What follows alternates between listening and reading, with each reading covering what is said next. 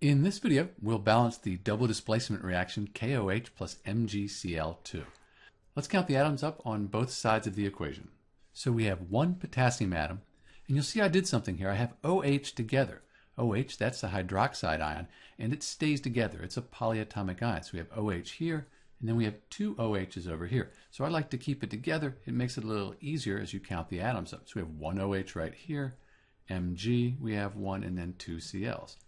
On the product side, we have one potassium, OH, this 2 means we have two of these polyatomic ions, the hydroxide ions, two of those, one Mg and one Cl.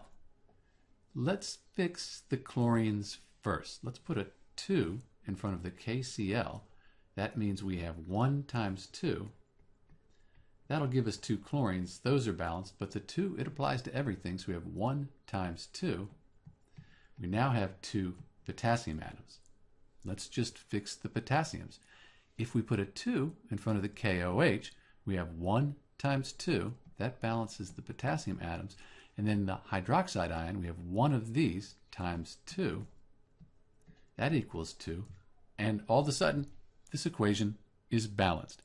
Quite often when you're working with double displacement reactions, you'll count the polyatomic ion as just one item, as long as it appears on both sides of the equation.